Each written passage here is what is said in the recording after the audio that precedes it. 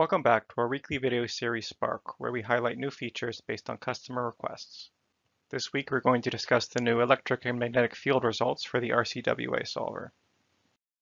The RCWA solver is now able to return the electric and magnetic field values inside the device being simulated. To use this feature, the user specifies the X, Y, and Z coordinates where they would like the field to be calculated in the options struct variable in a Lumerical script file. The RCWA script command will then return the electric and magnetic fields in a dataset as part of the results.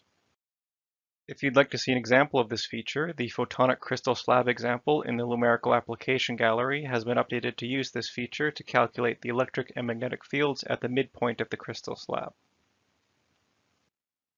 That's all for this week. Thanks for watching. Stay tuned for our next video and don't forget to post your feature requests and ideas in the IX.